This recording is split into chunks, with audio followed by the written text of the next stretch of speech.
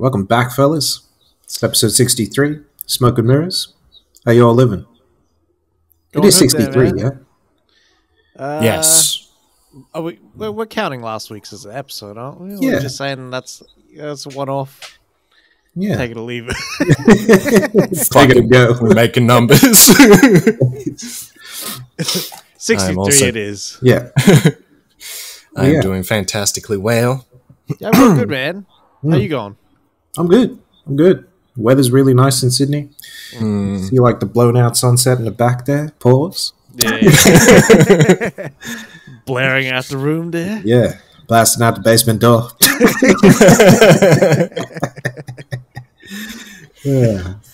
Yeah.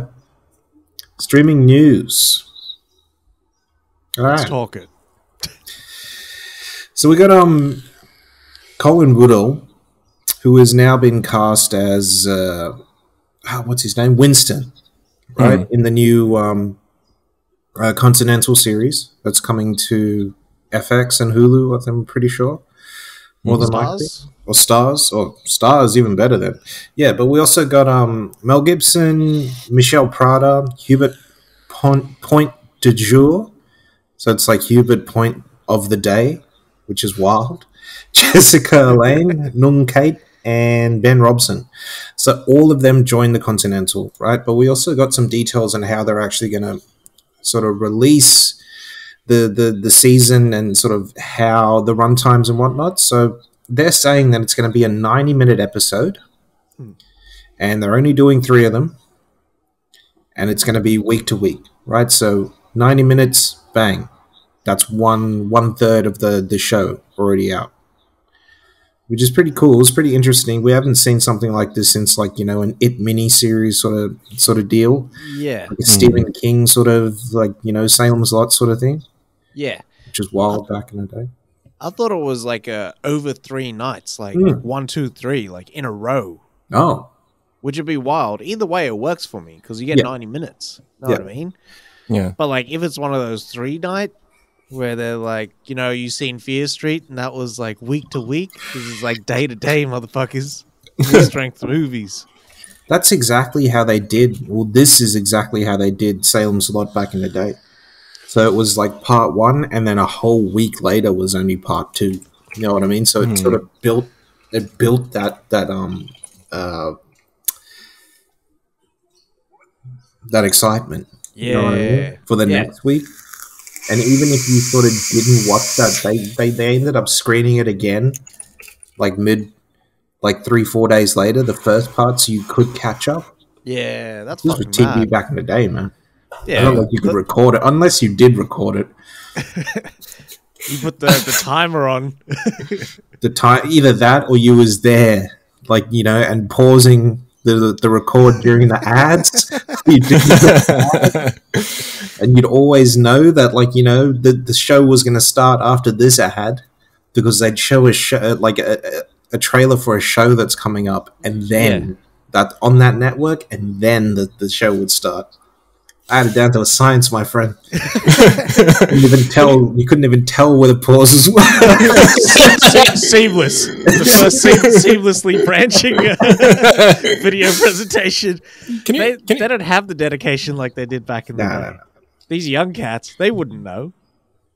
It's always like, you see the brim of the fucking seat in front of you, and that shit's still angling like a motherfucker. Like this motherfucker on a roller coaster when you recorded that shit.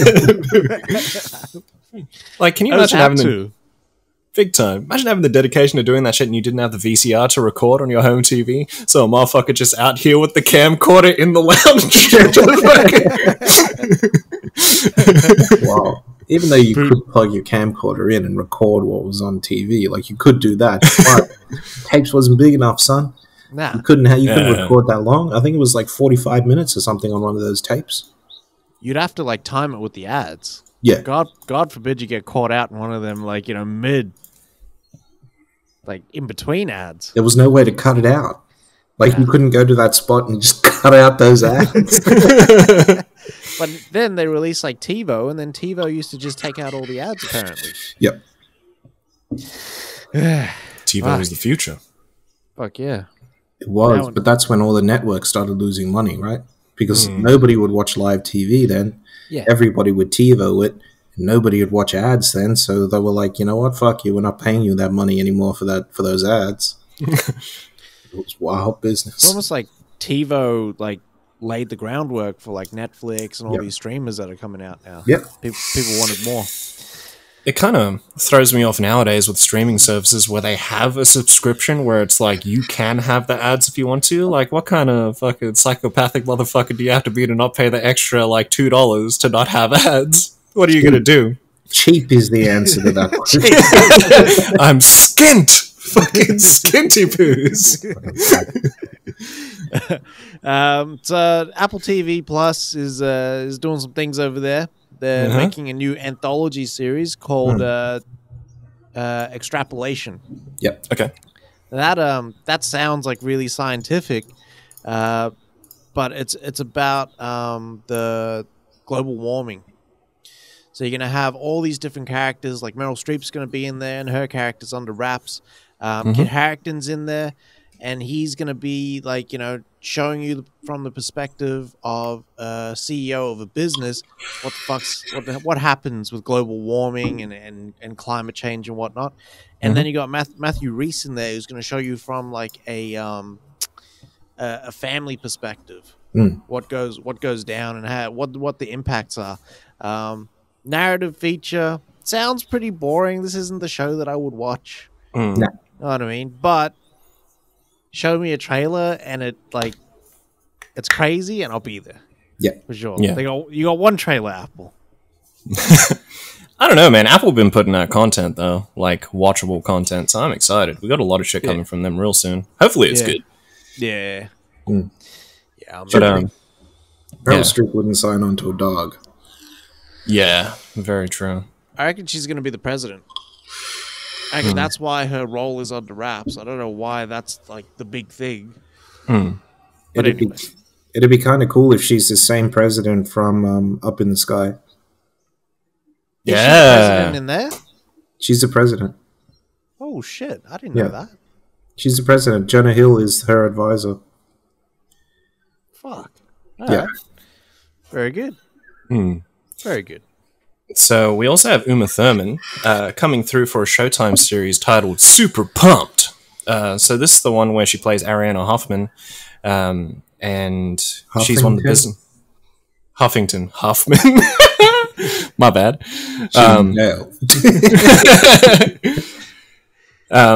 Basically, it's about the rise of Uber.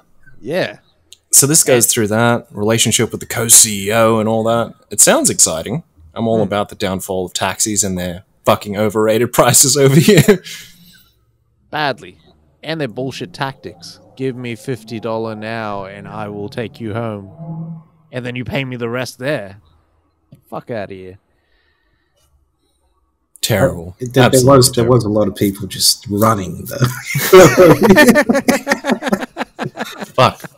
I actually got a mad story from a cabbie this one time. He said back in the 80s here, when running was rife, this guy was like, take me from here to like Cabra. And he was like, yeah, no worries, I'll take you through. And this guy just seemed real skittish. And he was like, all right, cool. But this is back when cabbies used to carry like lead pipes under their seats and shit. And so he drops him off in Cabra, and this is back when remember Cabra? I don't know, but Cabra had this apartment block where it was just druggies everywhere. Yeah. Stops him out there, and this dude tries to pull a fucking runner. The cabbie fucking chased him. Jeez. With the pipe. It wasn't Sans pipe, it was Pro Pipe. Pause at this point in time. Fucking chases him down, beats the shit out of him, takes whatever money he had, and then gets in the cab and bails. So you laid the pipe. Cabbies were excellent pipe players. Fake taxi, please. I'm a search it now. Yeah. But yeah. Rise of Uber, man. This will be very interesting because I've always wanted to see how they went from like starting and how they got people to actually get into this shit. Badly. Yeah. But that'll be interesting. This is also the story of her starting up the Huffington Post as well. Yeah. Yeah. Huffington. So Netflix came through and they said, you know what? You know what we want to do for our investors? We want to change the way that we're rating shows and show viewership and whatnot. So right now they just count. I think it's anyone who watches the first 5 minutes or whatever it is of a show. 2 minutes. 2 minutes. 2 minutes. My God. So they watch the intro and then that's it, right? Unless it's Ozark, where it's just like straight in there. Yeah. So what they're going to do now is they're actually going to change it up. So they're actually going to they're actually going to disclose the amount of hours that collectively everyone has actually watched the show, which is wild because you had Squid Games come out and they set 99 million hours people sat there watching Squid Games. Fucking unbelievable. The person in second is 78 million hours with Extraction. That was still the 2 minute views. So it was like, because Squid Game blew away all the competition. Yeah. Yeah. They're 119 million views. And that's the 2 minutes. So 119 million households watched that. That would be 500 million hours at least. If they watched all of it, yeah. Because it's only 7 or 8 episodes, yeah? Squid Games. So. Is it? It's not. I haven't watched it yet. Not long. It's 8 hours. So 8 hours times 119 million. It's a lot of hours. Fuck. Yeah, it's a lot of hours. So yeah, we'll see how they go. It's funny that they launched this now with Witcher and all their big sort of stuff sort of coming out. Yeah, I find it weird that they launched that Fear Street when they did. You know what I mean? It was still summer over there. Yeah. And they didn't sort of wait for Halloween to drop there, because that would have been nice. Something leading up all the way until Halloween for them. Yeah. Unless they've got something else planned. Unless they're going to make an announcement or something like that. But, you're right. They have nothing now that contends or caters for Halloween except for, Night Teeth. I didn't watch it. Which is out now. Right now, yeah? Yeah. They got next week to drop. Yeah. They probably got something in their tuck. Yeah. I mean, this is it's the hours accumulated over 28 days. So that's going to be their reporting period. So you can imagine 500 million hours coming through. It's going to be wild. Yeah. Yeah. Some big hits coming up. So HBO Max announced possibly they're going to be looking into, going off the success of The Many Saints of Newark on HBO Max, because it wasn't a big, box office hit. They're looking to actually, maybe explore that period of the 60s and 70s with a new Sopranos series. Yeah. I'm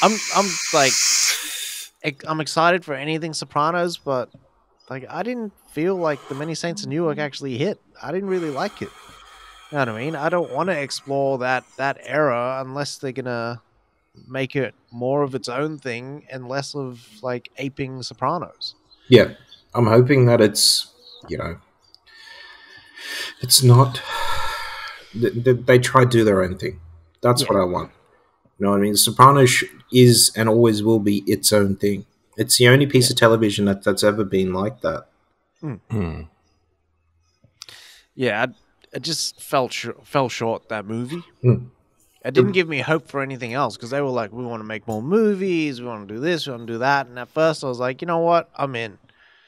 But then the only thing that came out of that movie was James Gandolfini's son's performance. Yep. And Bernthal, who's always good. Yeah. Yep. But I was going to ask about the old... Hey? I was going to ask about the old Gandolfini and how he was. Was good? He was good, man. He kills it. He's Tony to a T. Yeah. And Bernthal, he stayed away from the how you seen Johnny Soprano in the original series and just did his own thing. Yeah.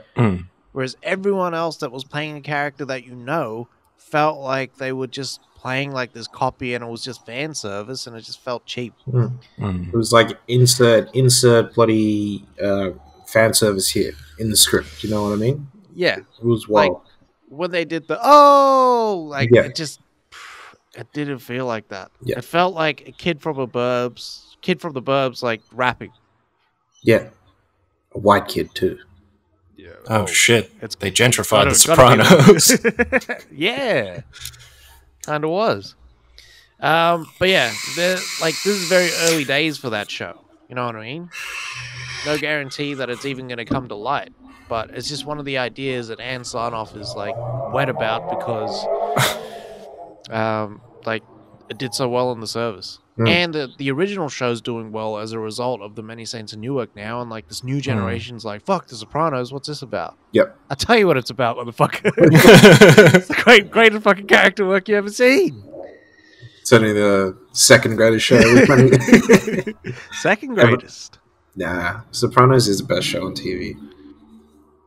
I haven't watched The Wire, so like I'll step back from the conversation and be pleasantly surprised because like after watching Succession, like that shit's something different too.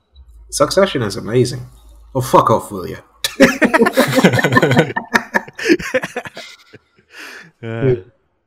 Beautiful. That's it for streaming news this week. Yes, sir. All right. Into our film news, pause. Yep. So, we have news of Casey Affleck, Zooey Deschanel, Walton Goggins, Beau Bridges, Jack Dylan Grazer, Noah Yupe, and Chris Messina, all joining Bill Pollard's new film, Dreamin' Wild. So this is the story about the musicians Donnie and Joe Emerson and the success of their Dreamin' Wild pop-funk album. Yeah. So, when it came out, it wasn't the biggest thing in the world, but then later on in the time in the film, critics reappraise, and this is all decades later, and now the brothers have to face like their past and just the emotional toll that they went through in there. So it sounds really fucking interesting.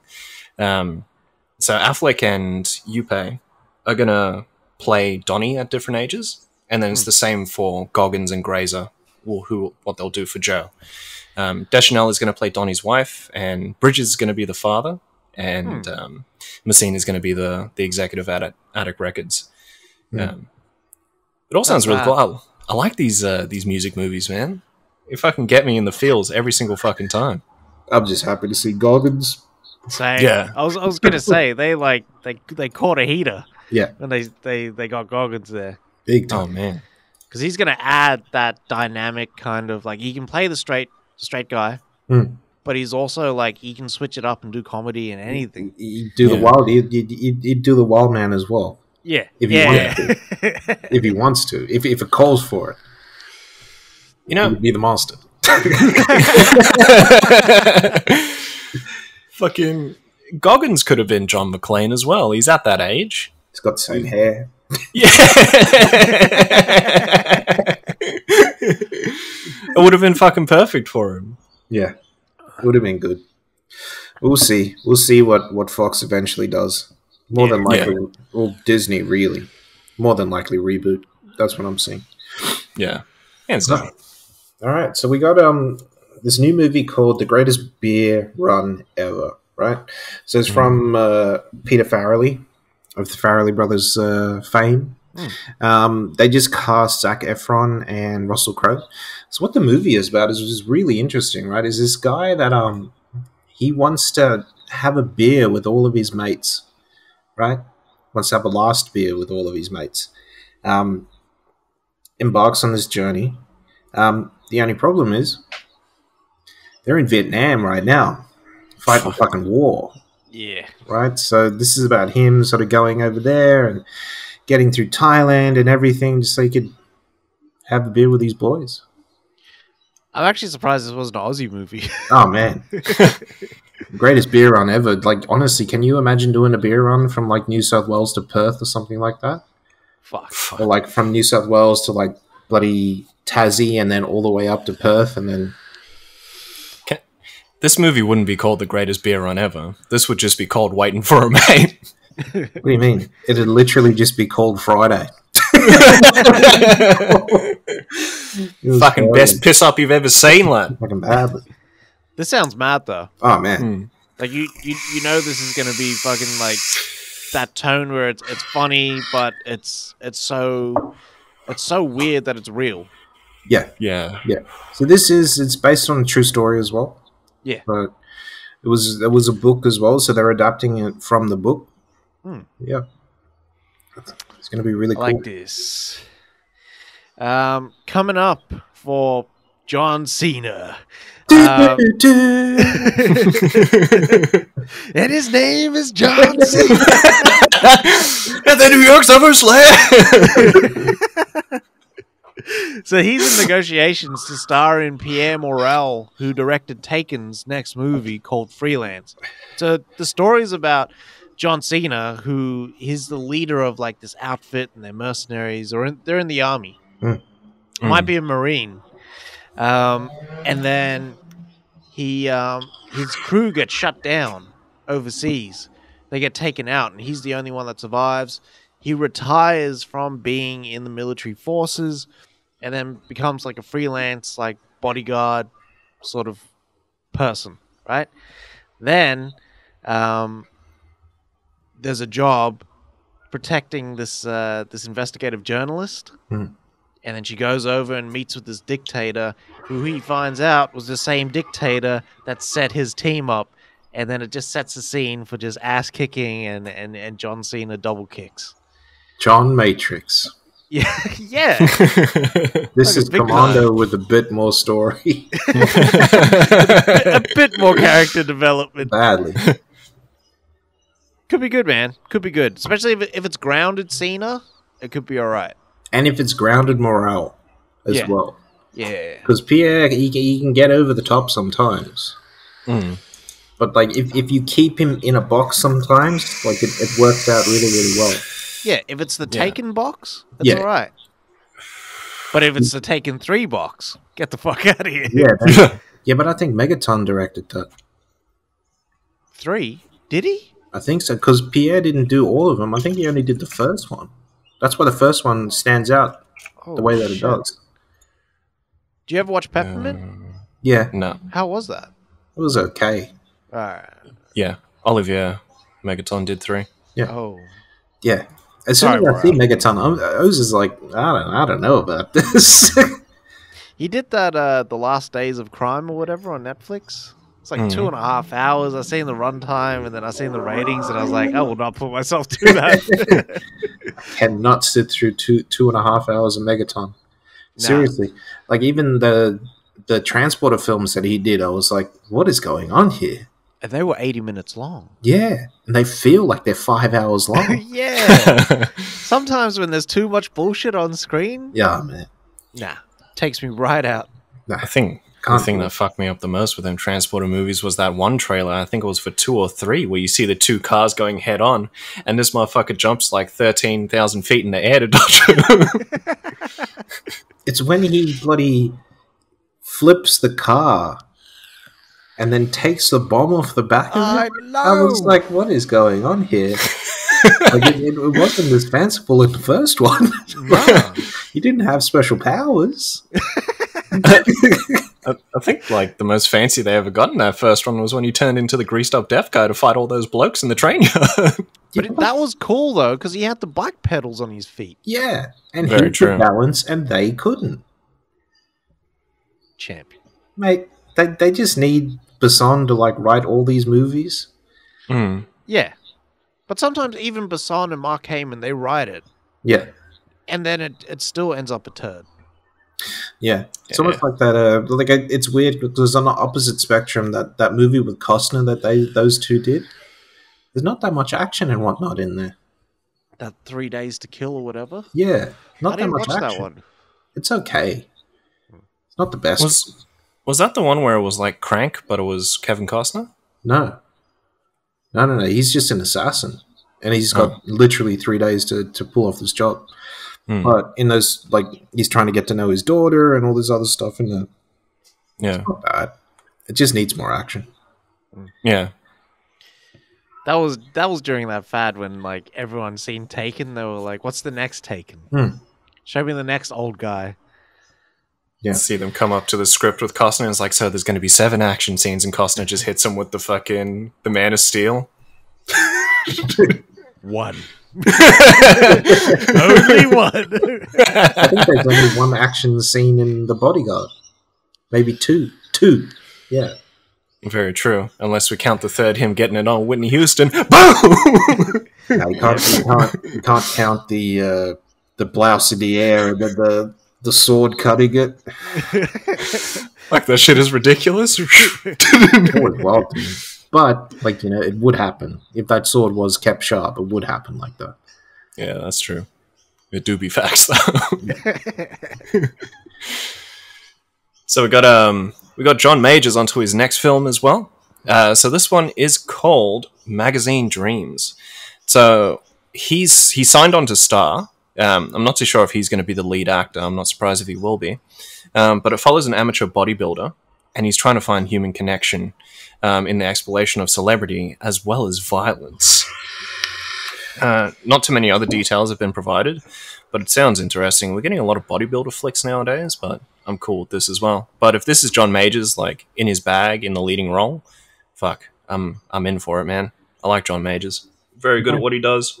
Do you know how big he's going to be in Creed, then? Fuck. He's the bad guy in Creed. Yeah. Yeah. Or at least he's the antagonist in Creed. If he's doing a bodybuilding movie after that movie, he is going to be huge in Creed. Yeah. He's already quite big. Yeah. Yeah. Like, he's going to be massive. Yeah. Because you haven't seen him. He's been hiding away lately. That's true, actually. What has it seen? Loki was the last thing that you seen him in. Yeah, but he shot Loki nearly a year and a bit ago. Yeah. Fuck. Shit. So Mans has been hiding away. He must be huge. And what's his face has been hiding away as well. Michael B. Jordan. So he must be getting bigger too. If those guys can get up to heavyweight, we're not talking Tyson Fury and Wilder here. 260, 235. If they can get up to, like, you know, proper, maybe 220, just at the cusp of heavyweight, it'll be next level, man. Is that what Adonis fights in? Heavyweight? Heavyweight, yeah. He's a heavyweight champion of the world. Okay. So you can only, like, I mean, Tyson Fury is 267 pounds. Fuck. He said he wanted to get up to 300 pounds when he fought Wilder the last time. He just couldn't do it. Wilder jumped up from 208 or something to 230 something. 238. Like, these are big guys, man. Admittedly, they're taller than Michael B. Jordan in them, but still, these are big guys. Fucking 267. I was just checked out. It's like 121 kilos, man. Yeah. I'm 6'4" and 98. That's fucking wild. Yeah. Imagine putting on like 40 pounds of muscle. Because he's so tall and that, he's just naturally like that. Like, he's natural at that weight. Yeah. Fuck. It's wild. Fucking crazy shit. Fuck. That's it. And that's all our film news. Yeah, that's it. And now it is time to fan Lay Hammer. No gunshots this week. Maybe next week. Gunshot. Gunshot. All right. So, Why the Last Man was cancelled, just out of nowhere. Hasn't screened the finale yet. Just cancelled. J.K. Simmons and Jacob Scipio have joined the Batgirl over at HBO Max. Hulu ordered a History of the World sequel TV series, which is kind of cool. Ozark is season 4 is going to air on the 21st of the 1st, 2022. Fuck yeah. Marvel had big delays, giant delays, but that's only because they've got so many films coming out, and they just need to make space. They didn't want to. Yeah. Indy 5 has been delayed a whole year. Fuck. Which is wild. The Eternals, which comes out soon. Came out. It's got 2 end credit scenes. Right. Production finished on The Flash. It's done. Yeah. We got the first photos of Nick Cage in the Western Butcher's Crossing, which looks kind of cool. It's a bald Nick Cage, which he should get used to. Rob Zombie showed off his first photos of the monsters, and it damn near looks just like the TV show. It looks really, really cool. Danny DeVito, he joined Haunted Mansion. Guardians of the Galaxy Volume 3, it started filming this week. Emily Blunt joined Oppenheimer for Nolan. That hack. Babylon. Babylon finished filming. Ryan Gosling is set to play Ken in the Barbie film. Ryan Reynolds is actually taking a little break from acting. He's been going for a bit now. I think he deserves it. And Hayden Christensen is going to join the Ahsoka TV show. And that's all the fan we got for that hammer. Very good there, Bado. Thank you. Yeah. Fuck. So, Barbara Gordon's daddy was white. Which is wild, huh? Yeah. Like it's not the other fuck, what's Matt Reeves Batman? Yeah. Yeah. Bernard. Yeah. Yeah. So like it's weird because you got some people playing in that Snyderverse and you got some people playing in some other verse. Yeah, it's like every HBO Max movie is Snyderverse. Which makes me think, why can't they have a Justice League 2? Yeah. Exactly. I don't know. I'm hoping like Bitches. I'm still on the hopes that just the Flash just like merges everything together, and that's why you have separate verses. You know what I mean? Yeah. It'll never happen, but I'm just keeping it that way. That's my narrative for now. Moving into movie trailers. So we got our first trailer, first look at Maggie Gyllenhaal's The Lost Daughter. She wrote and directed this one. It's got Olivia Colman in the title. Dakota Johnson as the other mother in the movie. So this is the one where she goes away to Italy. It's just her. She leaves her daughters at home. Her kids are home, and she finds herself really intrigued and latching on to this other younger mother that's at this this holiday resort that she's at. The family's really loud and everything, and it just throws off like her equilibrium completely and makes her think about some of her choices when she was sort of raising her kids. It does look good, and it looks like she almost just loses her mind. Olivia Colman like putting on a fucking masterclass again there. Yeah, this trailer actually made me like physically uncomfortable with some of the scenes. But fuck, it looks interesting, man. I might actually sit down and watch this. A lot of these like the not Broken Family, but the family related fucking movies and shows that are coming out soon. Yeah, shit is like on point, son. I find when it's a movie about self-realization through trauma, that shit hits different. Yeah, fucking earth. Shit is a whole different entity, dog. It's an ethereal being in this landscape. Jesus. My ethereal being of a movie will be released on Netflix shortly. We got our first little teaser there. It wasn't too much. We got our first little teaser trailer for Being the Ricardos. So you get to see Lucy, or what's her face? Nicole Kidman. You get to see Ricky, which is cool. Yeah. But yeah, didn't get to see much in this though. Yeah. No. It was almost like a mood piece where they were just kind of ratcheting up that tension, but then and not showing her face. Did you notice that? Yeah. They weren't sort of showing you Nicole Kidman until she steps into that bucket of grapes. I don't know if that's the shot to kind of like, showcase this is Nicole Kidman as Lucy Ball. It looks good though. Does look good. Aaron Sorkin doing his thing. Yeah. Writing his ers and ums in that script. Gotta respect it though. Yeah. Is it weird that I feel... Very true. Is it weird that I feel like this is the first time I've ever heard Bardem not use his like normal speaking voice in a movie? Yeah. Bardem never ever uses his normal speaking voice. You realize that, right? The only time you hear Bardem talk with his actual normal speaking voice is in one of his Spanish language films. What's that? Yeah. E2 whatever it is. E2 Mama Bien? Yeah. That's the only time you'll hear him talk normally. This is my real speaking voice. Like literally. He does have that tone of voice when he speaks. Yeah. He's got the maddest voice, though. Oh, yeah. man.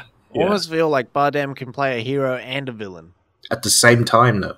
Yeah. Anti-hero. He makes the best sort of anti-hero. Yeah. Like, he should go up against, or he should be with Benicio, right? There's another person who never actually uses his speaking voice. In Sicario, like 3 or something. Yeah, that'd be cool. That would be fucking mad. If Writing you this shit right now for you, Sharon. Get it done. But I want Denis to come back, though. Fuck, man. He promised he would. Yeah. He said He needs to, man. If Taylor wrote the script, I'll come back. He wrote the last one. Yeah, but he couldn't do it because of what's his face. He was shooting Blade Runner at the time. Yeah. You just see Sheridan hung upside down like in fucking TDK, and he's just reading off like, I will be reading and writing the script for Sicario 3. Off the bench and on the game. We got a little teaser for Cowboy Bebop as well. A long time. Yeah. So this is going through like the relationship between Spike and Faye and all that. It looks pretty cool though. It was nicely done how they set it up. Like it was almost like comic panels, and they break through and they're showing off the personalities of everyone and them trying to become bounty hunters and everything like that. So work out what this is 10 episodes compared to 26 for the anime as well. This is pretty cool as well. I'm fucking excited, man. Like Cowboy Bebop is like near the tippy top of fucking anime for me. They're probably like an hour long, though. So, I mean, you're getting 3 episodes in one hit. You know what I mean? It's like 3 episodes. It does look cool. I like the fighting. I like the actors as well. So, John Chu actually looks like Spike. Like Spike. Yeah. So cool, man. Yeah, I like the look of it. The only thing is, it looked very set heavy. Like it did look like that, but like the creativity on like that we're seeing is pretty cool. It would be really set heavy, right? That there's no way they'd go out there and shoot out in the wild when you got the big sea like just that's looming. You know what I mean? Like we're going to see a lot of this now. Like the movies that were shot in the last 2 years will be all set-driven movies. Yeah. Unless it's Mission Impossible when Tom Cruise is the only person allowed outside. Oh, no way. He's the only one whose action isn't shot on a green screen. Because we can't shoot his action on a fucking green screen. We wouldn't allow it. Yeah, true. That's true. I just want to, like, as a disclaimer, for anyone who's never watched Cowboy Bebop before, this show may be disorienting because it's one of the only shows where it jumps between like a Western neo-noir into like a futuristic, but then into a jazz sort of setting at the same time as well. It changes all the time. Fuck. That's mad. We got a little trailer there. Our first look at Uncharted. Fuck this movie. who got hard with the plane sequence? No, because I didn't. Not me. They marketed this fucking movie as okay. It's not going to be like it's going to be completely separate. It's not going to be like the games at all. You know what I mean? But then you start using game set pieces. Yeah, that's just lazy, son. It is big time. I'm not buying Holland as Drake. Me neither. I'm not buying Wahlberg as Sully. Where's his fucking moustache? Yeah. I know. Exactly. Like, the thing that cucks me out is that they're putting, like, no offense to Tom Holland, but they're putting a little-ass kid through so much fucking violence that looks like it's meant for grown-ass men. Yep. You know what I mean? Yeah. And it's funny, because Tom Holland is 25. Yeah. He just doesn't look it. But... yeah. Like, the way that they're showing, like, they're depicting Drake is that he's, like, slick. He knows how to fight. When, like, in actuality, in the games, he's bumbling his way through, like, most of it. You know what I mean? Yeah. He's falling off stuff more than he's jumping off of it. Yeah. Yeah. Nathan Drake is a treasure hunter by trade, not a fucking action star. Yeah. Yeah.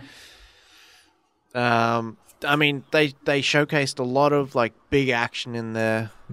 We get Chloe, We find out that Chloe Fraser's actually in this one. Sounded Aussie from the little snippets that you heard, but could be British. I don't know. Looks like Chloe though. Yeah, looks like Chloe. Yeah. That next trailer better be fire. Yeah. But at this point, I'm not excited for this. Not at all. They can kind of keep it. I would rather another No Way Home trailer than to see another Uncharted trailer. Big time. And this comes out fairly soon. Start of the year. Yeah. We got another trailer. Yet again, another trailer for Red. I've seen too much of this movie now. Badly. They just got to release the whole it now. movie, man. Comes out in 2 weeks. I don't feel like watching it now. So what I learnt in this trailer that I didn't know before was that she frames Dwayne Johnson. She frames The Rock's character. I probably didn't need to know that. That could have been like a nice little surprise in the movie. But she frames him, and that's why he has to team up. Yeah, because he's been disavowed, like Ethan Hunt is every movie. Yeah. He's under the Ghost Protocol now. Yeah. But what's his face? I think that's the biggest mistake that movie trailers make is that they give away the motivations in the trailer way too fucking quick. Yeah. I mean, the movie trailer should be the buy me 2 drinks before you fuck me. That's it. Yeah.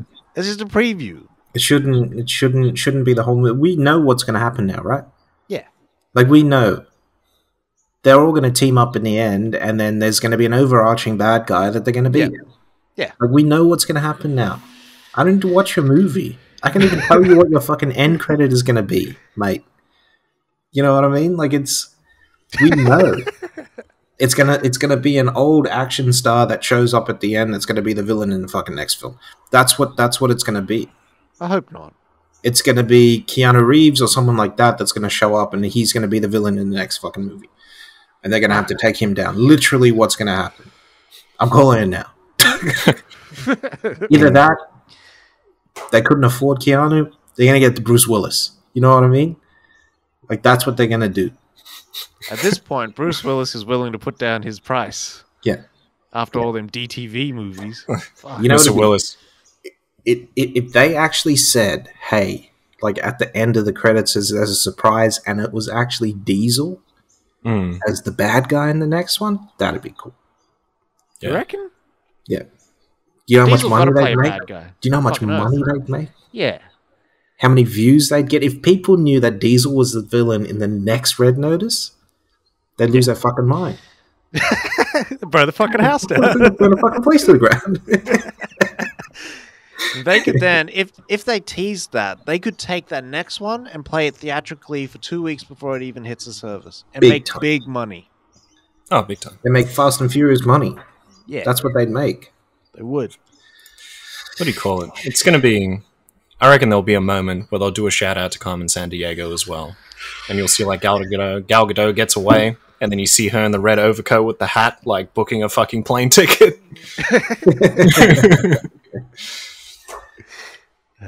I called it. It is Carmen Sandiego. I reckon. But, I could be wrong. What do we get? King Ricardo. Yeah, that's it. King Ricardo. The sequel to being the Ricardos. But what do you call it? Yeah, we got our next trailer for King Richard as well. Fuck, this looks so good, man. But this is going through all... Oh, man. Fucking... We got more info. Just more of Will Smith going through. You learn that Will Smith isn't a trained tennis coach, but he's really just he sees greatness in his daughters. But then it also delves into what are the ulterior motives for himself as well.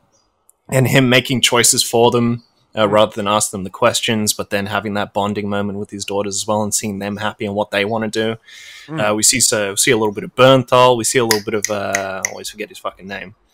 But he's telling off Ricardo there. Yeah, man. He's the father in the mini-series of The Shining. What's his face? This is going to be the movie of the year. Yeah, I can see I reckon Smith's going to get a lot of play from this. it does look like he's going to be in Oscar contention. Yeah, for sure. Yeah, I reckon this might be like next year might be the year Smith walks away with the gold. I hope so. Finally, man. You know what I mean? Like, I mean, Smith's been doing this for a while now. But it's only when Smith doesn't play in like Smith roles. Yeah. When he can like actually put his ego aside and be the loser. Yeah. Or be the guy that doesn't kill like the bad guy. You know what I mean? That I reckon he'll actually pull that off. But in this, fuck, he looks like he's bringing the goods. Yeah, he's channeling that Ali. He's channeling that what's his face. Like you can see it. Yeah, it looks like he was actually interested in this role though. That's for me. That's what it is. Like he actually, you know what? I actually want to make this movie. Yeah. Like on the lighter side of things, as fucked up as it sounds, I'm waiting for someone to copy paste his face from the entanglement scenario over him crying in the King Richard trailer as well.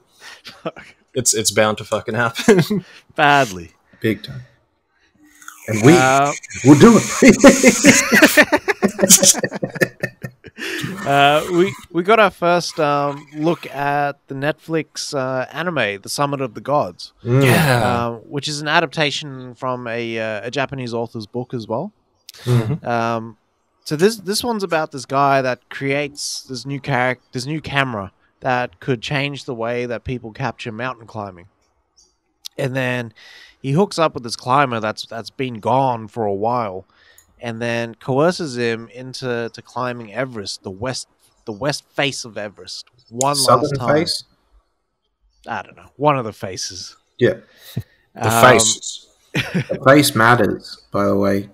There's an easy way up Everest. There's a hard way up Everest. He's taking the hard way up fucking Everest. Pause. I remember west from the article. Right. Yeah. If you remember south. I thought that's what they said in the trailer.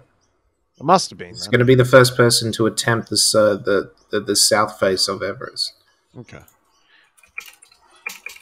But then, they kind of, while this guy's climbing, it almost seems like he's uncovering all this shit from his past, and that's probably the reason why he hasn't been climbing for that long. And it's more dramatic. Like, it's not an action movie. It's not, and usually that's where I go for like animes. I pick them based on the action. I will not watch a dramatic anime. Yeah, this shit looks good. This is amazing. Like just the look, the feeling, everything is just it's different. It's a different anime for me. Yeah. And it's French. Oh wow. Yeah, it's not Japanese. Okay. The animation's probably Japanese, but it looks like an all French production, aside from the animation. They have a history with anime though.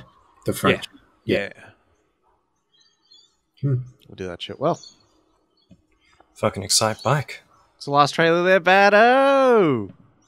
Amber lamps. What do you call it? This looks fucking cool, man. So we get finally our first look at Ambulance. So we have always forget his name, Abdul Mateen. Yeah. What do you call it? We get him, and his wife needs surgery sometime soonish, but he just doesn't have the funds for it. And then his brother Jake Gyllenhaal comes through. And then we start learning about the relationship between them, how it all works out, and we get some snippets of the heist that they go through to try and get this money as well. And how Abdul Mateen's actually sort of, not conned, but coerced into actually helping him do this fucking heist.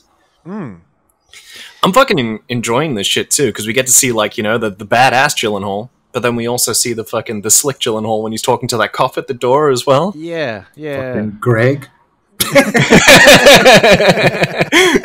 It's Greg from Succession. Poor bastard. Greg the $250 million for this. You can't make a Tomlet without breaking a few Gregs. And you emailed him that 38 times. Fuck, I hate Tom. Oh, what a dickhead. Hey. Don't fuck it up. I mean, I thought with Ambulance we were gonna get like the more sort of introspective, dramatic kind of fan. Everything was gonna be in the four walls of that moving ambulance. That's what I thought as well. I didn't know we were gonna get the bank heist, the fucking chase through the streets, and the explosions, the helicopters with Gyllenhaal leading out with the fucking the chopper and shit. I didn't know we were gonna get Bad Boys Bay. Yeah. Bay Boys. Yeah, weird, right? Like we're getting Bad Boys Bay. It does look like Bad Boys Bay. It's wild. It just needs to be Miami. That's what we said. What do you call it? Some of the fucking winding shots in this movie look sick as well. They're like really fast and they come down from above, through, under, and then fucking whoop. I ain't never seen shots like this before. See, you never put it down like this. That's Bay, man. That's literally what it is. It's Bay. I'm cool. I'm excited for this. I wasn't that excited before, to be honest. Is this coming out at the movies? Or is this a streaming? Yeah. This is theaters exclusive. Yeah. Very good. That's why Bay had to do it big this time. Even though Six Underground was big. It was giant, that movie. Yeah. I'm still waiting for a fucking sequel. Yeah. Well, we won't get it now with Mr. Reynolds on sabbatical. Bay still needs to get it written and everything, and yeah. Reynolds will be on sabbatical for like a year and a half, and then we'll get the news about Deadpool 3. That's right. I reckon that's what he's waiting on, eh? Yeah. He's just playing hardball now. Mm-hmm. He's like, he's holding his breath until he gets what he wants. Yeah. It's nothing new. But some of the best trailers this week, man. Fucker was good. Yeah. It was a big trailer blowout this week. It really was. Yeah. So I didn't even expect Uncharted. Me neither. Yeah. But I don't think we would have got one, to be honest. You reckon?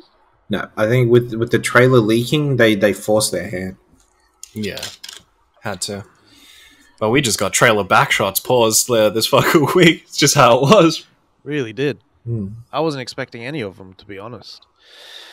And that's it for movie trailers this week. That's it. Sir. What's in that entertainment news? All right, so this is like really, really bad, this one.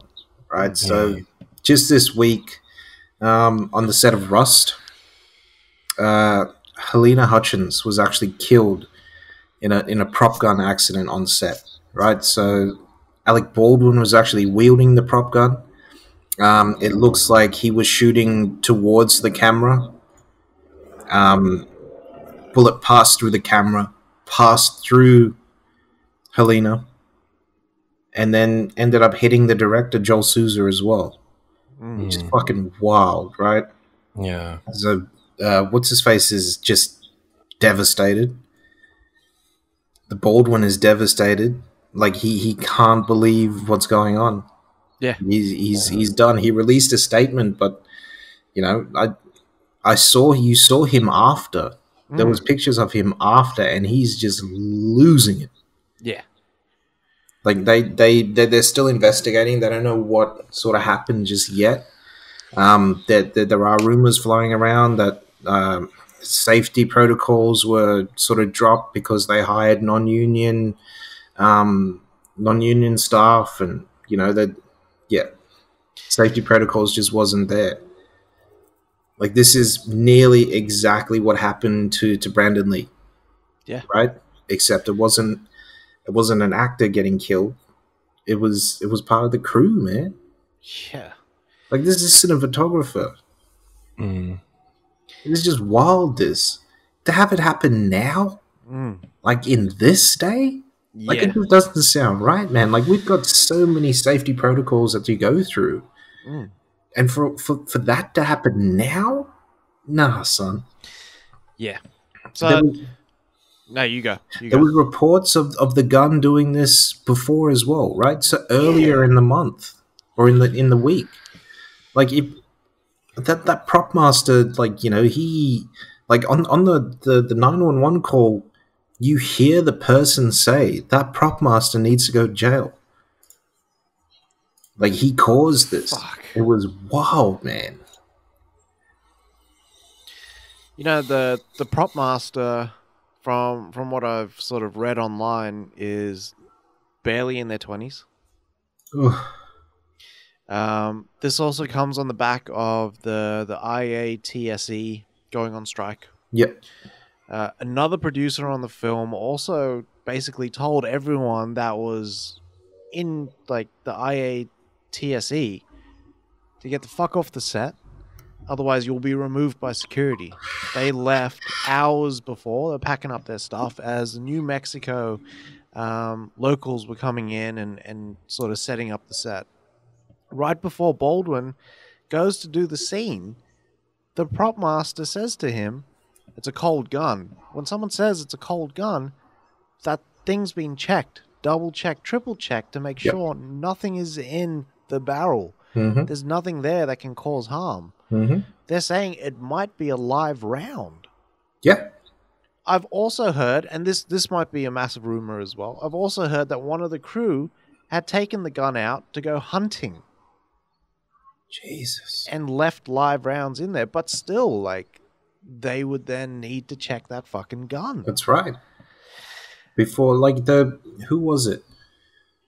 Tim Kennedy was saying, like, you treat, even if a gun doesn't have bullets in it, you treat it like it's a live weapon, man. You treat it like that. That's how it should be treated. That gun should have been checked and double checked and triple checked again. Yeah. There's no excuse for that. There's no excuse for that oversight. You're putting people's lives in danger. B. You know what I mean? It's only a movie. Yeah, exactly. It's not like you're gonna get bloody, thrown off the set for triple checking a fucking gun. Exactly. This is something that can definitely hurt people. They're real guns. They're brand new, real fucking guns. Yeah. It's not like it's like some piece of bloody wood or something from back in the 1970s. This is a real gun that fires real bullets. Like, all you need to do is put another bullet in there. A different bullet. A bullet that's not bloody, closed at the end. This is just dumb shit. Yeah. The whole thing is dumb. Like, they had 2 incidents before where someone also fired live rounds. So Craig Zobel, you know who Craig Zobel is, yeah, The Hunt guy and Mayor of Eastwood, Mayor of Easttown, yeah, right. He was like, there's no reason right now in this day and age to have guns firing live rounds on set. Yeah. You know what I mean? He said that every shot in Mayor of Eastwood where you see a gun firing is all computer generated. He said sometimes you can see it, but still, it's the peace of mind. You know what I mean? That's right. Yeah. John also, Wick. Yeah, John Wick, exactly. John Wick is all that's happening is the cockback of the actual weapon. Yeah. The muzzle flare, the bullet flying out the side, everything is all CG. In Once Upon a Time in Mexico, those are rubber guns.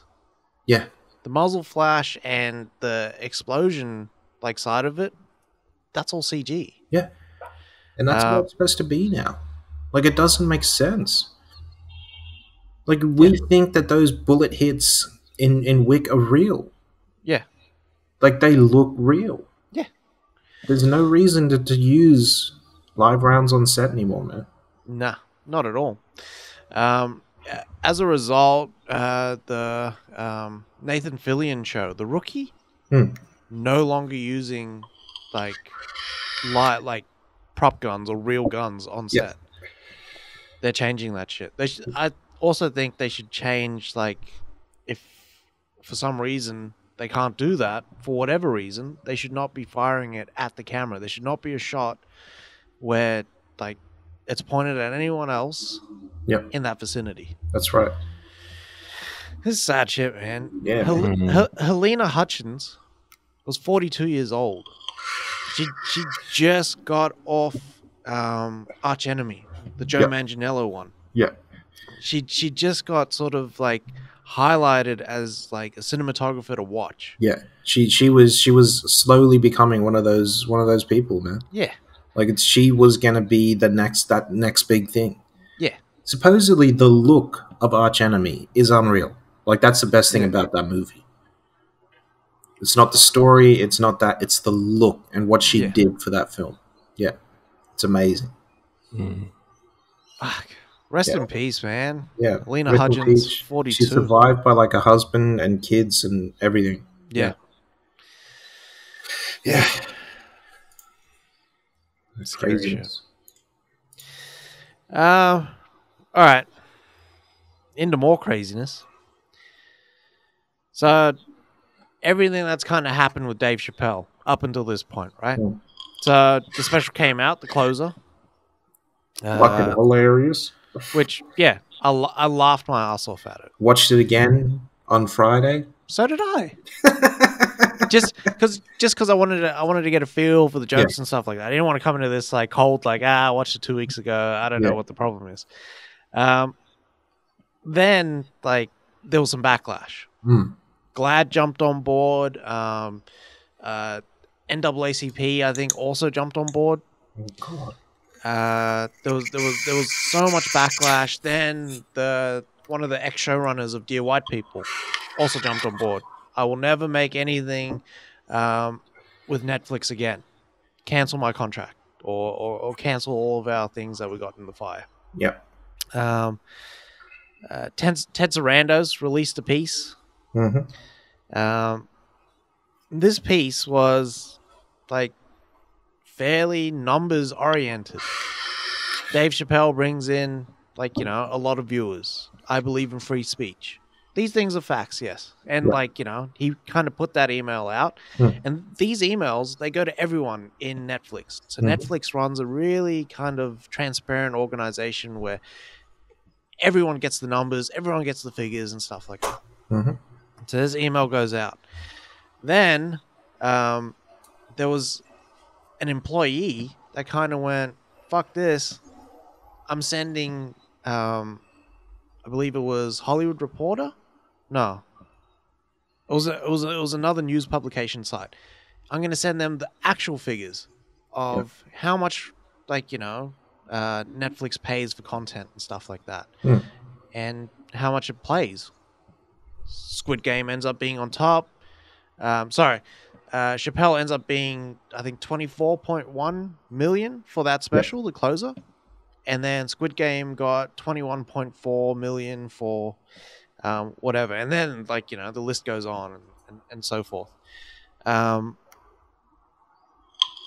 Then there was like a little town hall type thing for all the executives at a certain level.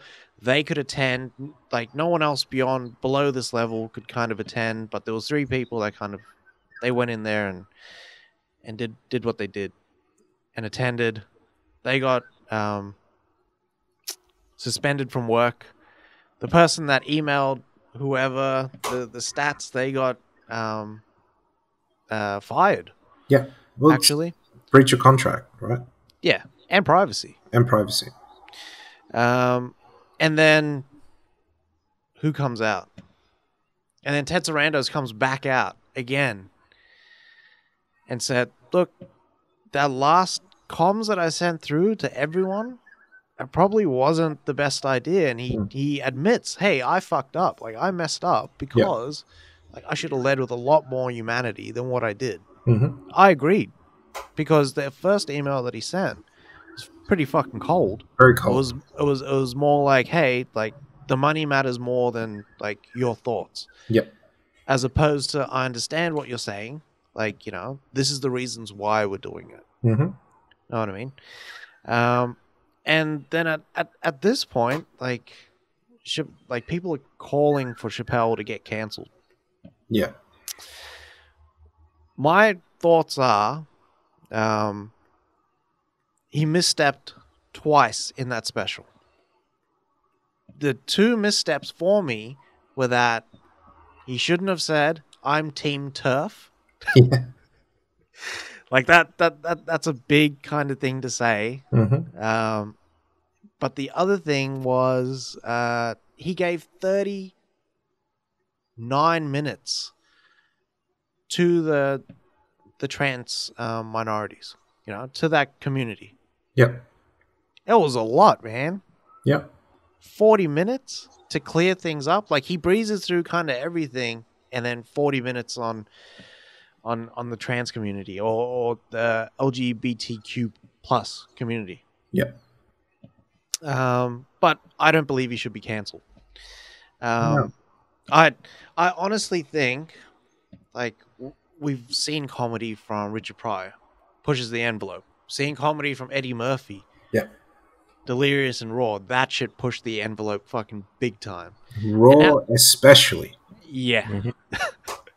And now we're seeing Chappelle, right? And what I noticed about this special is that he makes his commentary, he makes his point, and then he drops a little stinger behind that.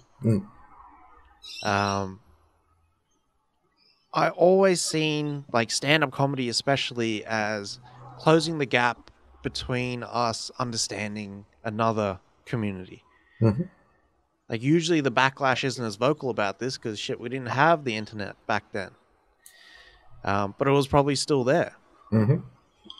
But like, if we don't talk about like certain things, we lead out of fear.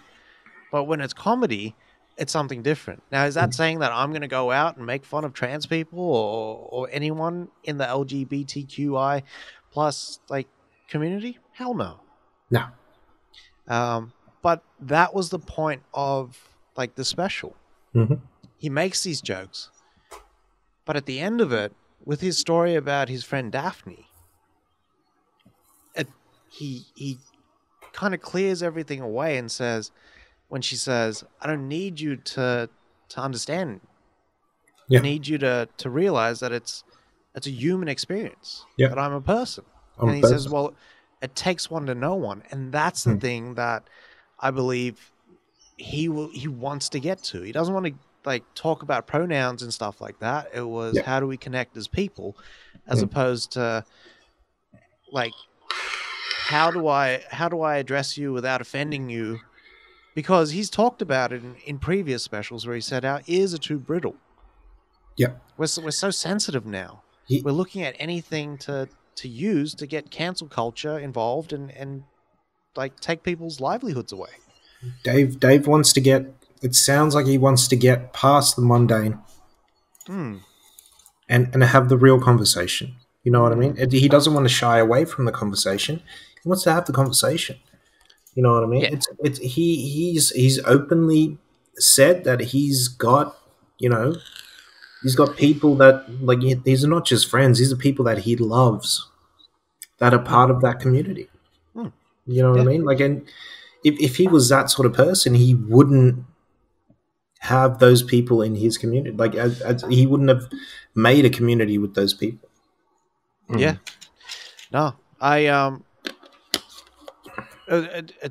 felt like there was so much shit on his chest. Yeah. You know what I mean? And he wanted to get it off. Like, it felt like the last 40 minutes of that special was because he was hurt because of Daphne and how she defended him, only to get kind of dragged, and then she eventually killed herself. Whether that was a result of the dragging or not, I don't know. Yeah. But it did feel like he was hurt. But yeah, I found the special funny. I did. I loved it. I think, like, most people didn't watch it, right? Most people are going to go off news stories and stuff like that and then just condemn Chappelle for what they think somebody else's opinion was, right?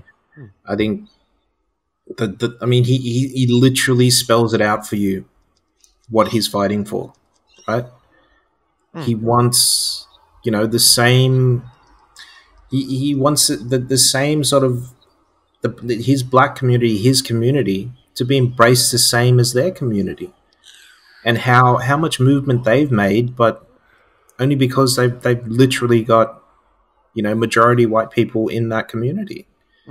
And that's the only reason why. Whereas his community is still, you know, still fighting for half of the things that they've got already. Yeah. Yeah. Yeah, I got that as well. Yeah. Like, it's never about them. It's about, you know, he says it. It's always going to be about the whites. Like, that's how he feels. Yeah. Yeah, it's funny. He even makes statements like that. Yeah. But then, still, like, a big part of his business is with whites. He's got a photo with fucking Ted Sarandos in his closing credits. Yeah. I've seen Ted. Yeah. It's funny because the day after the closer dropped, Chappelle does a show at the Hollywood Bowl. Oh, man. It's got Brad Pitt. It's got Stevie Wonder there. It's got all these other people. Like, Bloody all these celebrities, right? John Hamm was there singing bloody that song. Just a small town girl. Don't Stop Believing. Don't Stop Believing. He's on stage singing it. And then you had Snoop come out after that, and you had Kweli come out after that. Like, it's just... Yeah. It's unbelievable. But it was after he dropped his documentary. Yeah. Like, his little screening for it. And the first thing that Chappelle said, if this is what cancelled looks like, I love it. Yeah. Exactly. I don't believe in anything that Chappelle is saying. But as entertainment, like, it's not something that I'm sort of like agreeing with and I'm going to do. Chappelle isn't, like, he's not a newscaster, he's not the president, he's not my prime minister, he's entertaining me. Yeah. That's like taking fucking medical advice from Doogie Howser. You know what I mean? Like, what the fuck are we doing here? Yeah. Like, I don't know, comedy, you're meant to put a mirror to the world just so you can see the hypocrisy and make fun of it. Like, it's like satire, it's pointed at the rich and powerful. If you're pointing at someone else, it's kind of fucked up. That's not what satire is. But yeah, I 100% agree with what both you guys are saying in regards to this case as well. Like you said, he spelled it out. He said, my problem has never been with the trans community or the LGBTQI community. It's always been with white people. And getting so close to actually possibly even making a shift in that movement, everything's flipped on its head. That the story that he tells about that black feminist was fucking unreal, man. Sojourner Truth? Yeah. How, you know, they wanted her to talk, but don't say anything about the black and white issues. You know what I mean? Yeah. Yeah. You know, she had to sit separately from them as well. That's fucked up. In the meeting, she had to sit separately from them. Yeah. You can see what he's fighting for, man. Yeah. Yeah. And it's exactly what the LGBT IQ community is fighting for as well. It's fucking equality. That's the name of the game. Yeah. Yeah. I'll be here when he drops his new special in 10 years or however long it takes, because I think we're going to look back and this is going to be one of the pieces of work that helped kind of bridge that gap. It's not going to be the piece of work that helped incite massive violence against the trans community. No. I've seen people on Instagram going, "Are you happy, Netflix? I'm putting this dead I'm putting this dead body on your doorstep because, like, you're responsible for it." Because a trans person died and got killed, and they said it was Netflix's fault. Right. Never once did I kind of hear Chappelle talk about how he hated trans people. No, it was because he doesn't. It was exactly. It was a disparity between. Yeah. Yeah. I don't know.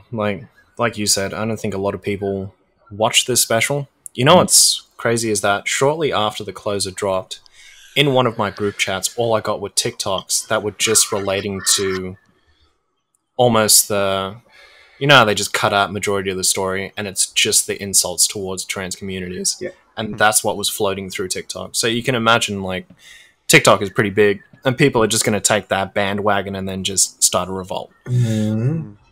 Instead of actually taking the time to look at the whole picture. And he even said as well, look at my other specials.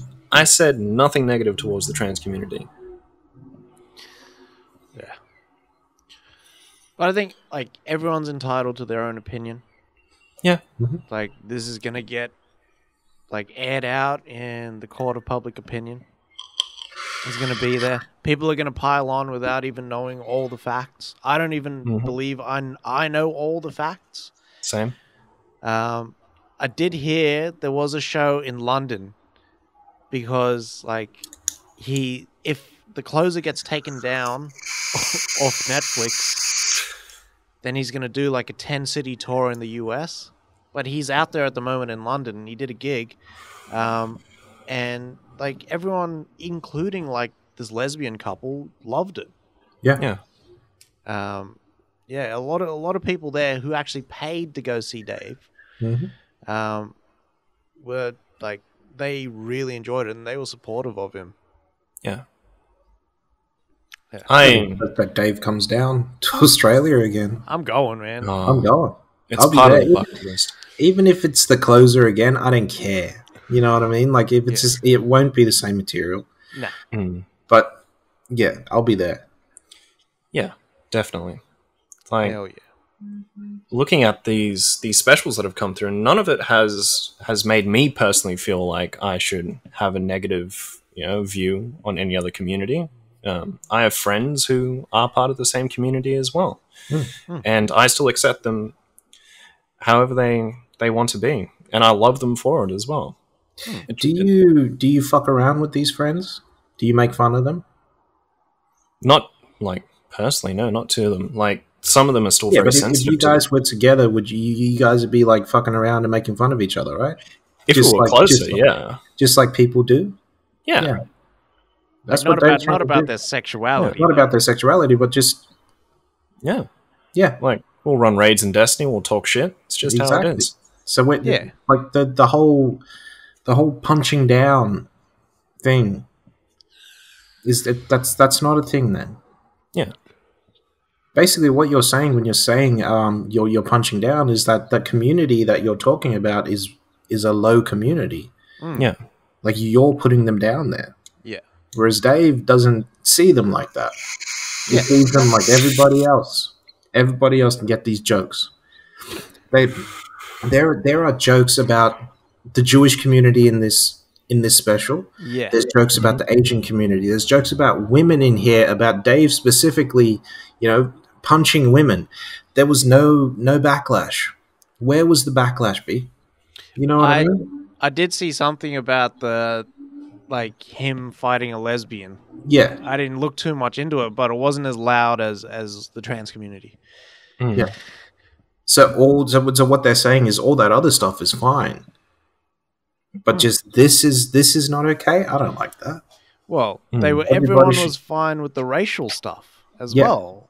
When he makes commentary about the African American community, everyone's happy with it. Yeah, about Clifford, yeah. Everybody, specifically talks about a slave who then goes on to buy slaves, and I haven't seen anything in the news about it. Like, it's we pick and choose. Like, people are picking and choosing their outrage, which is crazy. Yeah. What's the most relevant thing right now that I can be angry at? Yeah. Because that's what gives people purpose nowadays. That's why I just do me, man. Fucking, I accept you how you are. You accept me how I am. I love you personally. It's just how it is. Give love to everyone, man. Yeah, man. I don't have time to single out a single community and hate and all that. It's too much work, B. Yeah. Like, I can't. I don't even think about that stuff. Like, it's just dumb to me. Like, why would you, like, what if the trans person was, like, the best fucking cook in the world? I can't eat at that restaurant. Like, why? You eat the food there? Like, seriously. Like, it doesn't make sense to me. Yeah. We come from a country that was based on that. It was ruled like that.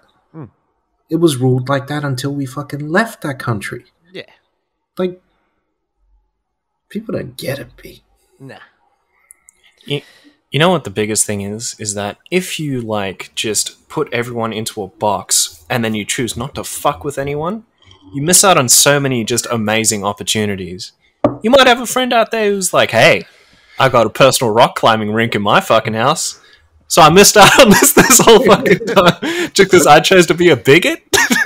For me, it's like people want to be separated. They want okay, now this community can only deal with this community, and this community can only be like they want the separation. Yeah, like I don't like the separation. Everybody needs to be together and do their own thing together. Yeah, like that's how it should be. That's what a community is. That's what a tribe is.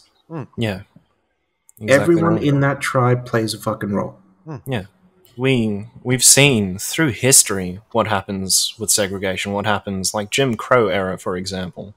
Like we see everything that could happen and what it fucking did for a lot of communities. And moving forward, how much better we could be as just one people. Dude, we were born in apartheid South Africa. Me and Rob were born in apartheid South Africa. Yeah. Like that's as segregated as you can get.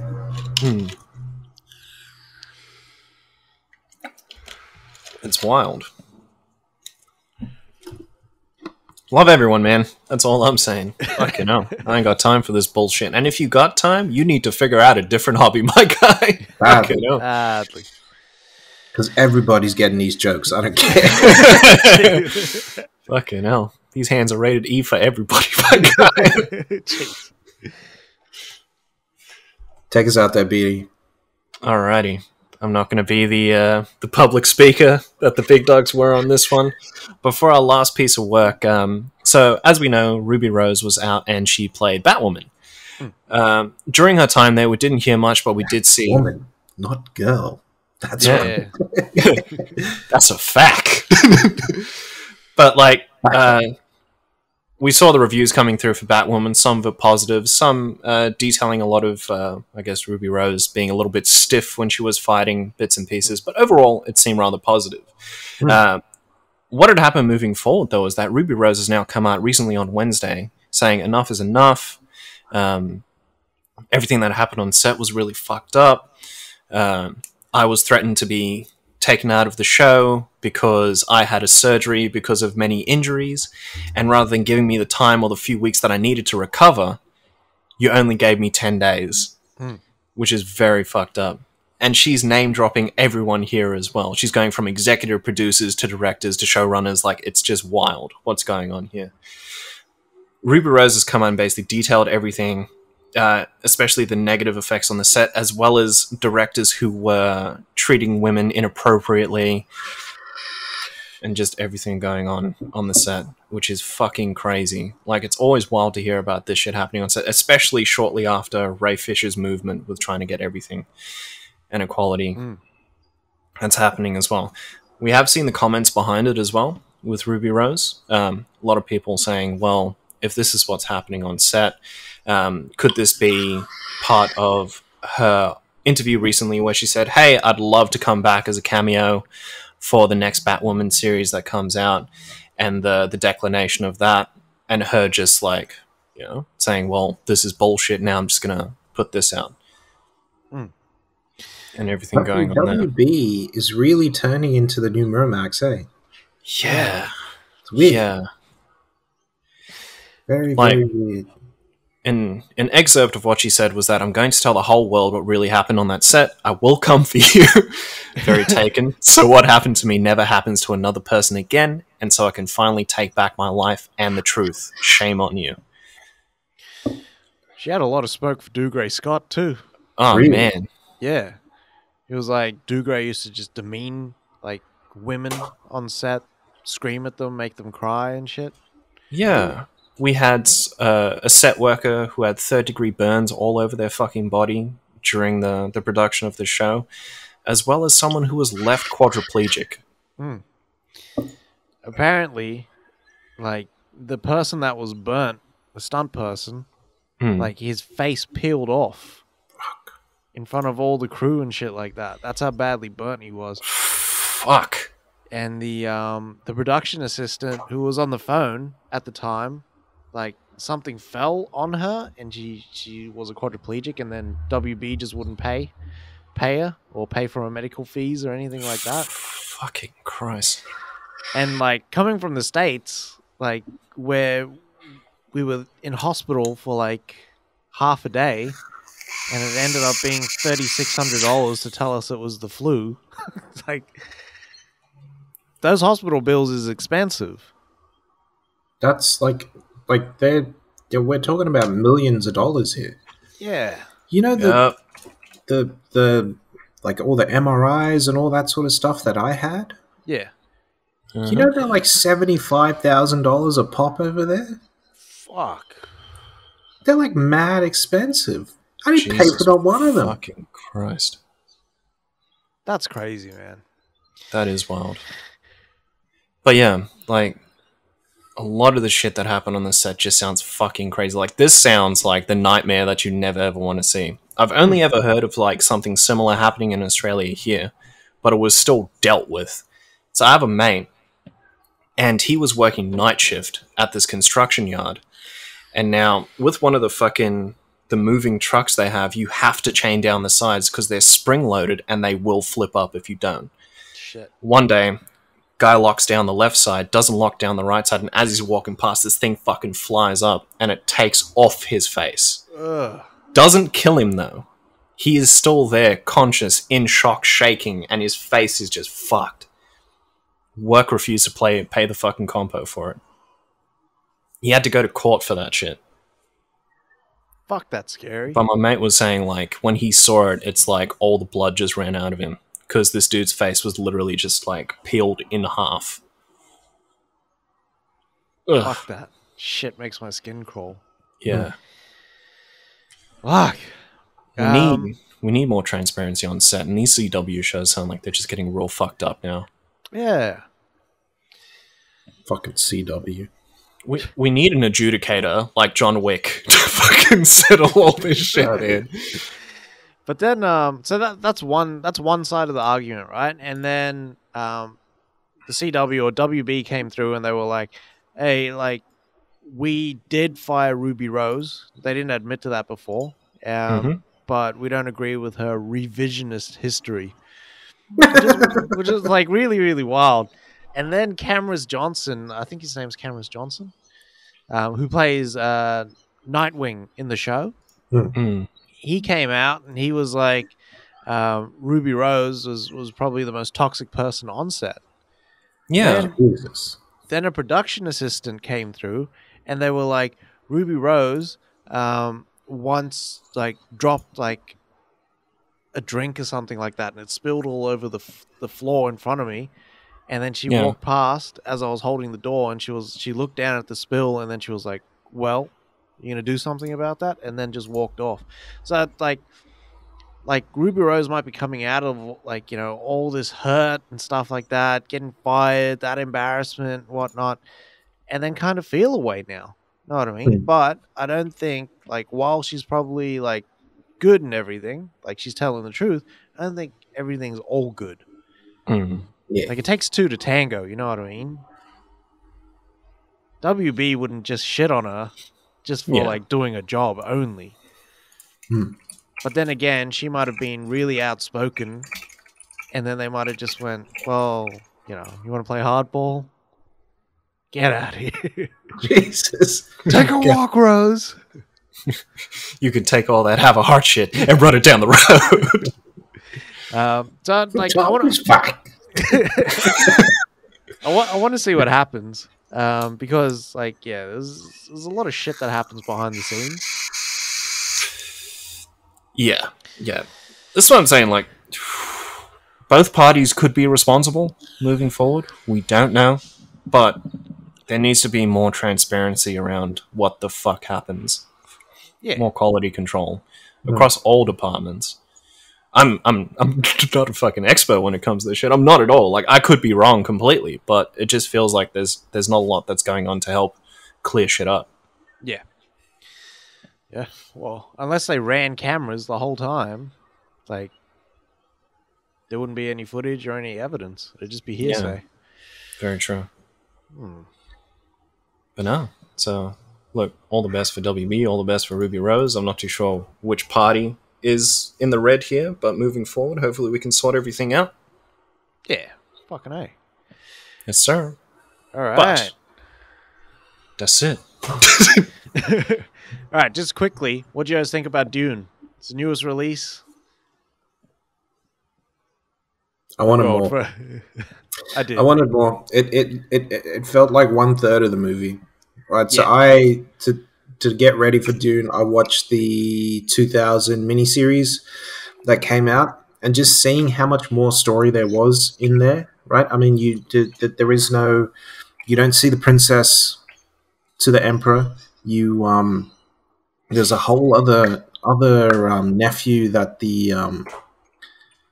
that O has. Yeah. The Bautista nephew is like the dumb nephew, essentially. Yeah. He's the smarter one. We didn't even get to see him become Muad'Dib. You know what I mean? Like to get his namesake and everything. There's a whole lot of story that's been left on the table there, man. Yeah. It doesn't feel like this is a 2-movie.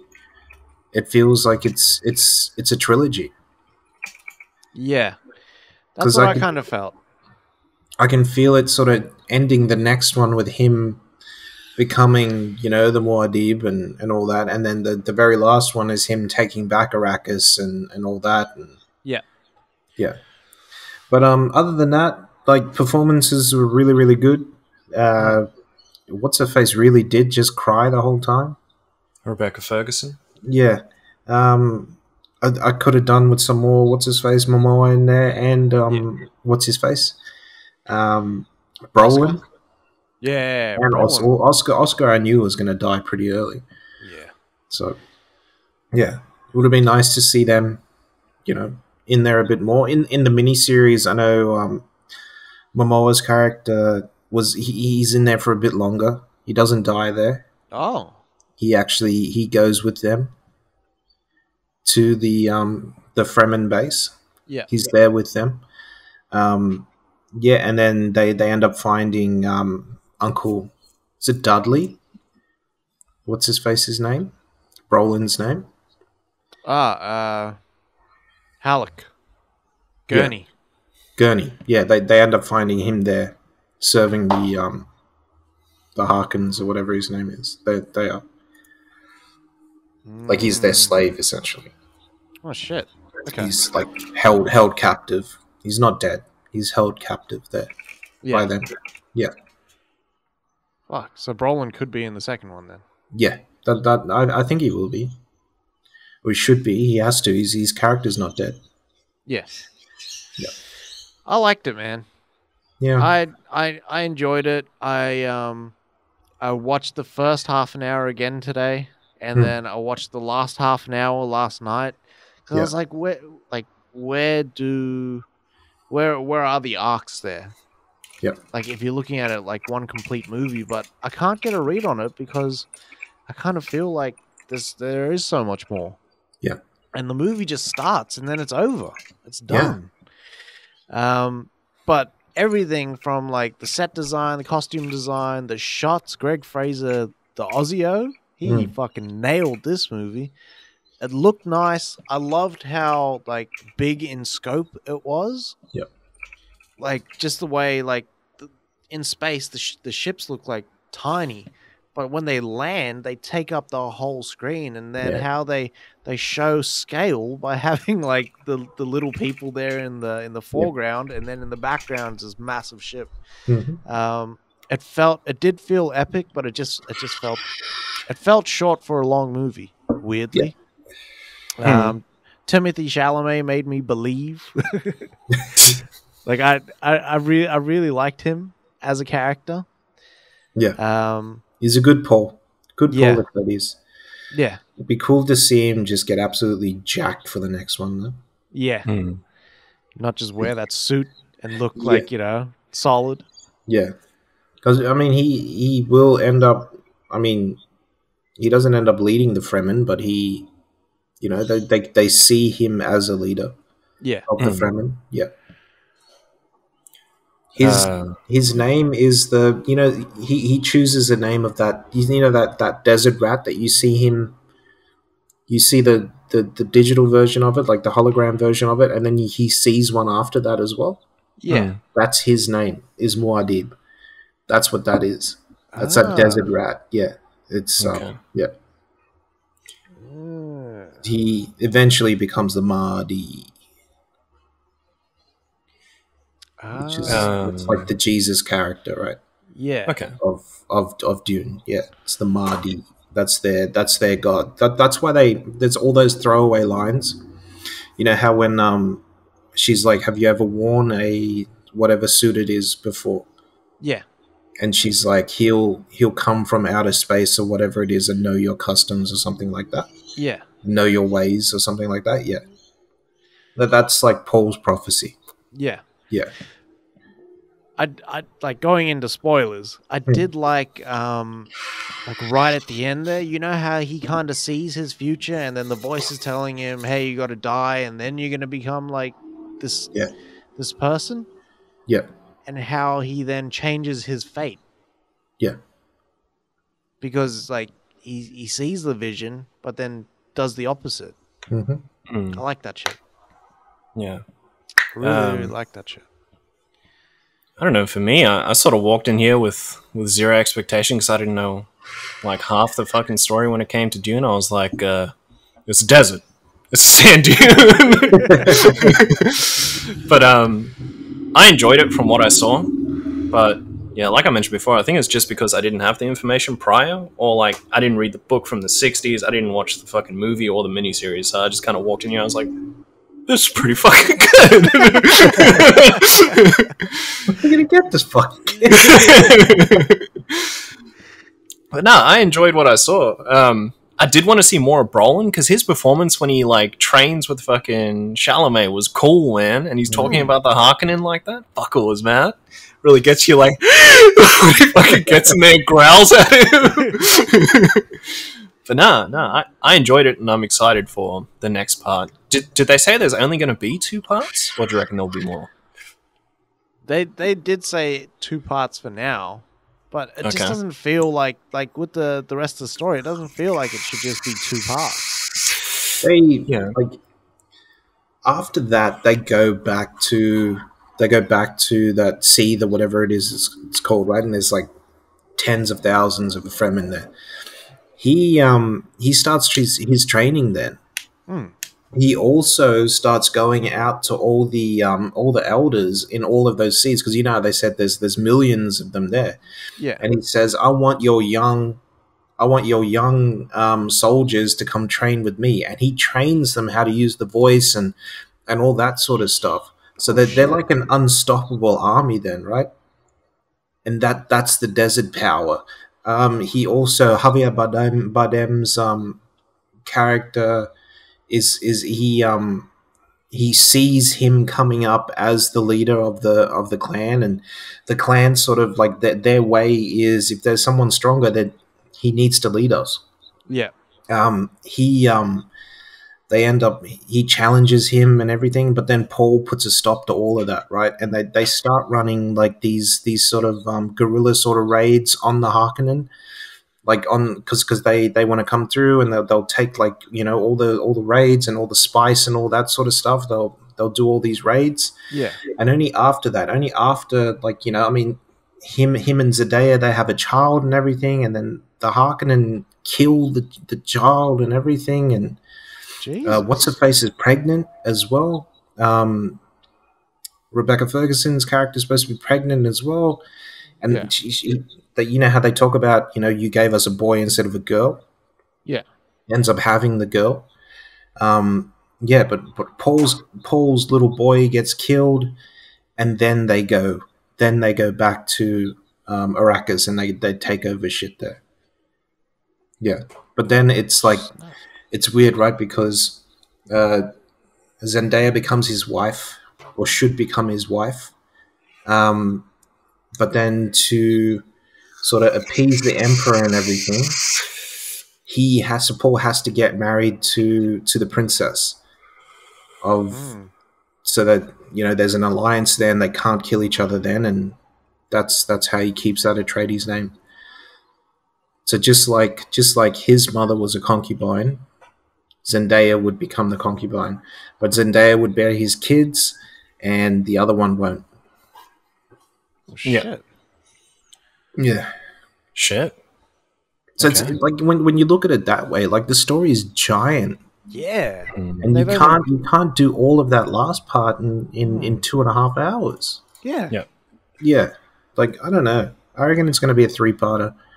Like if they should have just set out and said, "Look, it's a 3-part movie," and it's just so much story there. Yeah. Yeah. I don't know how the fuck they're gonna wrap that up. You can't. Unless they're gonna cut out a shitload. Which Denny, like, I don't think he wants to. Same.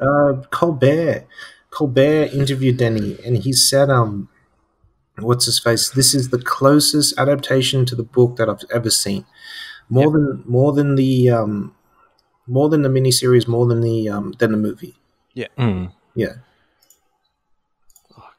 So yeah. Sorry, I'm in for that next one. Took over that fucking. No. I was in. I was about to get the popcorn out and shit. I know. I was really Tell opening me this pit up. more. Yeah, that's why I'm saying, like, it's not enough story there. Yeah. Yeah. I'm excited. Like, I still don't like the thing. Like, I wanted more Brolin. I didn't like that CG part when he has the vision of him fighting, from the trailer where it's all CG. Yeah. I didn't like that. Same. Probably could have kept that like live action or just cut it out completely because it just kind of looks ass. But Yeah. like, other than that, the visuals for this movie were fucking gorgeous as well. Yeah. Good lord.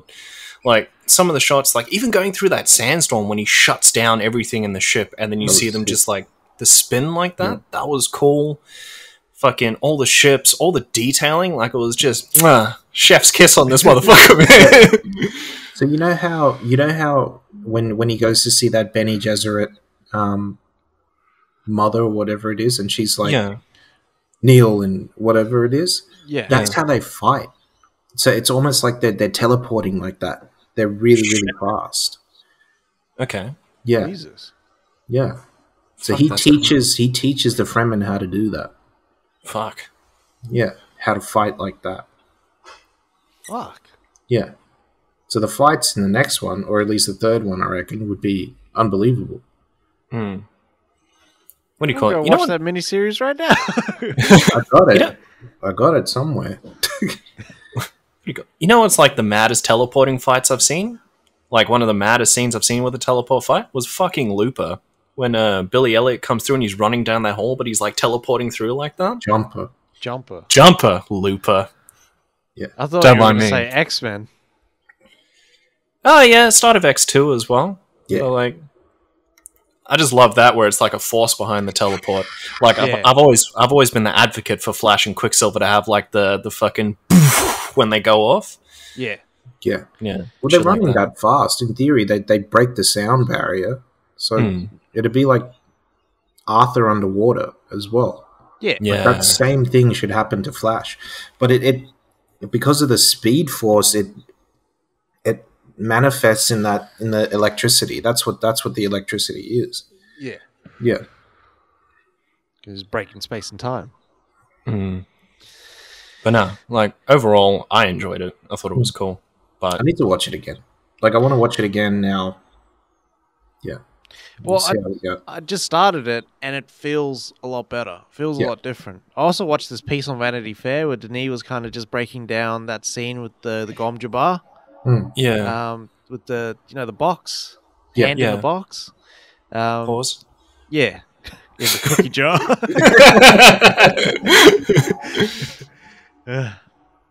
In the mini series, you see him put his hand in the box, and then like it shows him his hand, but then you just see his hand start deteriorating and start eating away and whatnot. Yeah, that's the pain, supposedly. Shit. Yeah. Okay. Yeah. All right, that's a wrap. Yes, sir. All right. You can catch us on all social media, Facebook, Twitter, Instagram, all them hits. We're on Spreaker as well under Logo Smith Media. We're also still on YouTube, Logo Smith Media. Like, subscribe to all that jazzy good stuff. We'll be back next week with what's coming out next week? Anything coming out? Can we reach it out next week? No. No. Yeah, but like everyone will be getting ready for Halloween, so yeah. Yeah. Pretty Yeah. sure they'll release something or drop something. Love yourself and love movies. Get vaccinated or don't get vaccinated. It's all the same to us now. And vape more, smoke less, and wash your ass.